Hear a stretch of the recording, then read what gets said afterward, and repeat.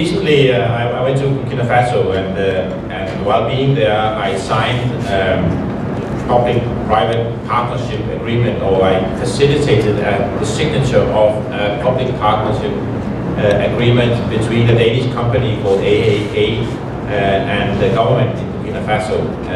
And the aim of this public partnership agreement is now to buy shea nuts from an additional 30,000 women in Burkina Faso. The company AAK is already buying shea nuts from Ghana, from parts of Burkina Faso. Now they are really stepping up buying shea nuts from women in Burkina Faso. You may know, some of you, that shea nut is a very special nut, and you can use it to produce a vegetable oil or fat that is very valuable. It's used locally for food and soap, but you can use it for high quality cosmetics and chocolate as well. And I think this unique partnership illustrates what can be done on many levels, because the shea nut is called women's gold in Burkina Faso, and it's exactly an opportunity for women to collect the nuts from the trees that are there and sell them, gain income directly to themselves, to their families, improve their lives, and at the same time deliver something in a value chain going all the way to high modern production of chocolate and cosmetics. So a partnership that illustrates what we try to achieve, what we wish to achieve, what we promote, wherever we can go. Partnerships to the benefit of women, and women as strong actors in politics, in production, and in partnerships. I think this is a good opportunity to discuss how we can promote that idea broadly and internationally as well. And it is, of course, key of what we are discussing here at the Rio +20 summit. We have to address these inequalities between men and women, and we have to promote women's rights and opportunities. Not only because it's their right and it's enshrined in international conventions and basic principles to a rights-based approach and a human rights approach to which we subscribe in Danish development policy and strategy, but also because it is a very good idea for the families. Women, all of you know it, get better access to income.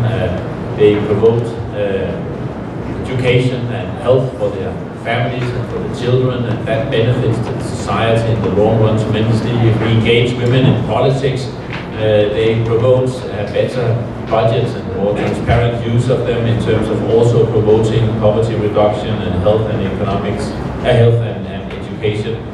So at all levels, women's rights to promote them is about the principle and the anti-discrimination that is enshrined in our obligation. It's about releasing them for productive employment and to create political transformation. And here we need partnerships at many levels to make it happen.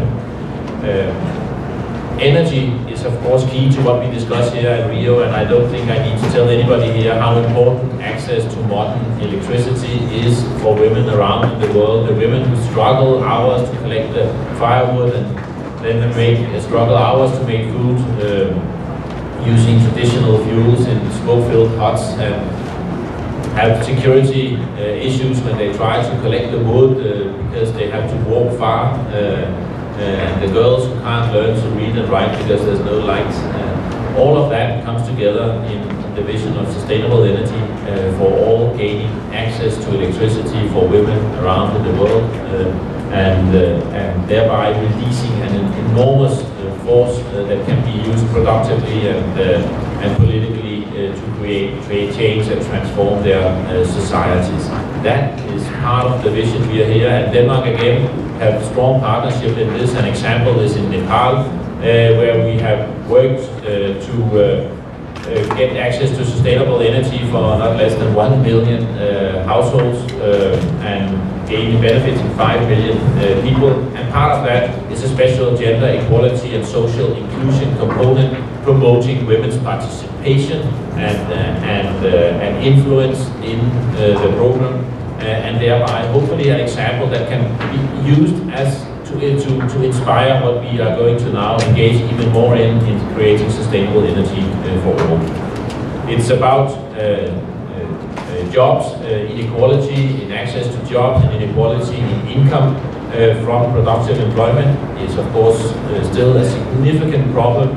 Women in many countries work significantly more than men and still have only 10% of wages in Africa, for instance, and in many countries, of course, highly unequal remuneration from productive employment has to be addressed, and we can do it in many ways, by principle, by policies, and also by partnerships, and facilitating women's access to education,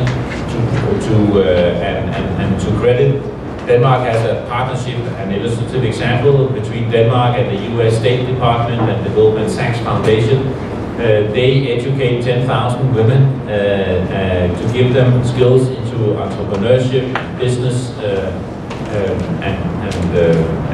facilitating entrepreneurship and business. They educate the women, and in Denmark we then create now special finance facilities, credit facilities that can give credit, not microcredit, but actually meso-credit to women in order they can start up companies. We're now testing it in Tanzania, where the first program is up running, so the women get education in entrepreneurship and business tools, and then they are offered a loan facility, a credit facility, and we're testing it and developing it now in Tanzania. And what we figured out immediately was that you need to make a special credit program here, because women often do not have the same access, of course, to collateral as men, and therefore you need to be able to have a different credit facility that can facilitate it. And you need to have a different follow-up mechanism as well, but then we can engage women in building productive businesses in Tanzania. I think that's another illustrative example of what we can do. Agriculture is absolutely key and close to my heart as being a farmer, now a part-time farmer as well. But there we need definitely to release the potential enormous force of women. You know the numbers how if we give women the same access to credit and be able to own land and get access to the basic inputs and tools to promote agricultural employment, we can do exactly that. We can increase agricultural production, well, in Malawi and Tanzania by 1/5, you know, and we can definitely create change. And agriculture is absolutely crucial to combat poverty. We know it. If you put $1 income into a farmer's hands, he will be able to create a growth of 2.5 because farmers, and many of them being women, they use their income locally. They buy the tools, they buy the clothes, they buy the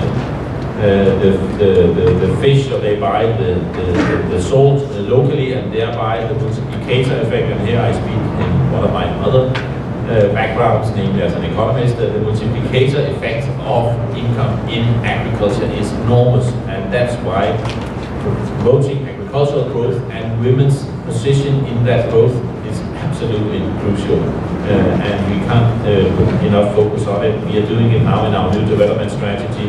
I mentioned the example from Burkina Faso, many more examples are there.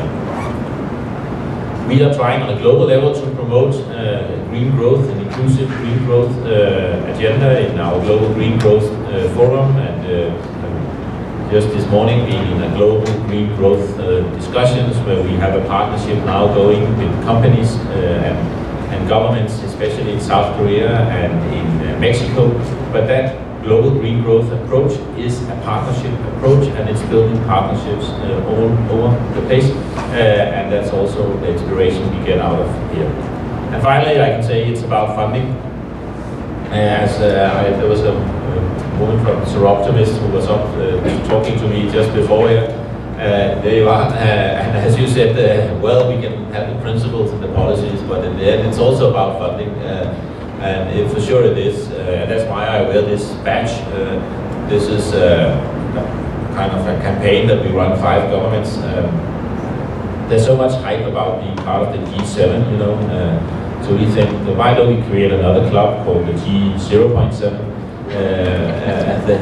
and create some hype about being into that club, you know, a club where all the countries that give more than 0.7% all are on the road doing that. are on the way of giving 0.7% in development aid. So it's an exclusive club. It's actually more exclusive than the G7 because we're only 5. But this G0.7, you know, that is our new club in order to promote change. Also, we need more funding, and we need it urgently to solve the big problems of the world. So that's what I would say. You know, all the way from the women with the shea nuts in Burkina Faso to the global initiatives we can take in order to promote change and integrate and advance women's and gender opportunities and gender equality in sustainability. Thank you very much.